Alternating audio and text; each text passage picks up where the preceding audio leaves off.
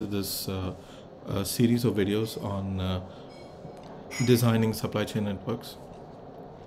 In the first video, we'll talk about the philosophy of design supply chain networks, for a basic introduction of how you design supply chain networks. And then over this week and next week, we'll talk about different models that you can use to design supply chain networks, right? So that's the plan. Okay, let's get going. Now, what is the role of network design? How is that useful? So the role of network design is to figure out a few things. So one is, the role of network design is to use a few of these things to figure out exactly how your network is going to look like. So when you're designing supply chain networks, you're mainly talking about locating facilities and moving items between facilities. So when you talk about facilities, you need to know what kind of role they are, what processes they have. So different kinds of facilities could be manufacturing facilities, warehouses, you can have office locations, you can have transit centers and so on. So there are different types of facilities that you have. You need to know which of these are going to be part of your network design. Then you also need to know where this facility is going to be located, what kind of capacity you're going to allocate to this facility. So by capacity allocation, you mean if it's a manufacturing facility, we're talking about how many cars can GM manufacture per day. So that's the capacity of a GM plant.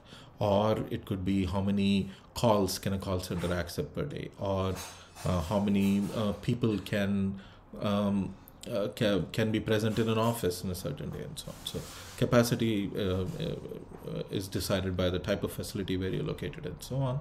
Now, apart from that, you also have to do market and supply allocation. Some of these things we saw in the transportation and the transshipment models, if you remember.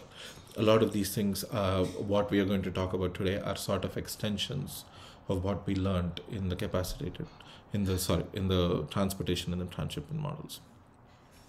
Now, a lot of times when you're designing networks, it is because you're either revisiting some changes because of markets, or maybe there was a merger, or maybe you're designing a supply chain from scratch, designing a new supply chain from scratch for a new product.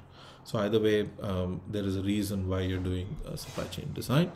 Now, there are many factors that influence supply chain design, everything from strategic to technological factors to macroeconomic factors, including things like taxes and how is the economy doing, what are the fuel costs like, is gas expensive. Obviously, apart from macroeconomic factors, you also have political factors and infrastructure-based factors, competitive factors, who your competitors are they close to you, are they far away from you, are they sourcing from the same locations or the same suppliers, and so on. So all of these things will affect the way you design your network. Now, you also obviously have to include things like customer response and lead time. Do you want to be a responsive supply chain or a efficient supply chain, if you remember from what we talked about a couple of weeks ago? And of course, other things like logistics and facility costs also. Now, I'm not going to go over this model in detail. So if you have a demand in a market and there are two different firms, the best way to sort of capture market share is to divide up your demand in a certain way. But I'm going to let you read that on your own. Now, we are going to talk about the framework for designing supply chain networks and the decisions that go into it. So there are four major phases in designing supply chain networks, and the decisions that need to be made are different in each of these phases. So the top phase one, is the strategy phase, where you're coming up with large, big picture ideas like, how does your supply chain strategy fit within your company's overall strategy? What kind of growth strategies does the company have? What kind of global competition does your company have? And so on. So these are big picture ideas. Phase two is regional facility configuration. Now, once you've decided that your supply chain is going to be a certain way, you have to decide what kind of facilities you're going to have.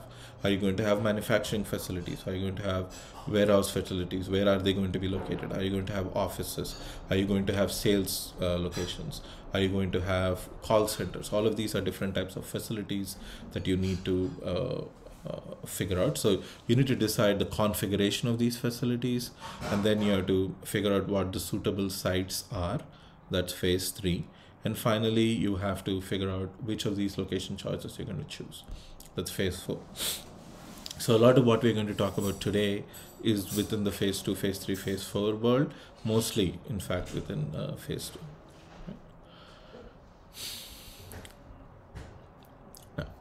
I'm going to keep these videos short. The main idea behind the first video is to introduce you to the idea of supply chain network design. And a lot of these models that we're going to talk about as part of the supply chain network design, they basically fall into 2 categories. You have facility location models and capacity allocation models, and sometimes they do both at the same time.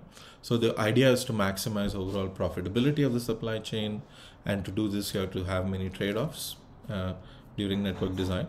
And we use network design models to decide not just facility location but also capacities. We're also going to assign the current demand to facilities and identify transportation lanes. We did a lot, if you remember, we did a lot of this with the transportation and the transshipment model also. But what we do with the models that we're going to talk about this week are going to take it one step further. So they're going to supersize those models, right? So important information to keep track of are: what are your supply sources, what are your demand sources, where can the potential facility sites be, what kind of demand you have in the different markets, what kind of costs you have, everything from facility, labor, transportation, inventory, sales price, any taxes and tariffs you have, and again, of course, any desired response time and other service factors. So all of these things which impact the location of the facility and also the kind of capacity you can allocate for them. And so so the first step in network design is figuring out in general where your supply locations and demand locations are and how you're going to connect them. And to do that, we're going to use some network optimization models. Now this is an example of something that we'll go through in a later video, but in the next video we're going to talk about the capacitated, it says plant location model, I'm just going to call it capacitated facility location model in general. So that's the plan for the next video. So we're going to talk about capacitated facility location model, which helps us locate facilities that have limited capacities. So it's a trade-off between how much capacity you can use and how expensive it is and what kind of facility you can open and things like that, right? So I will do that in the next video, right? Take care.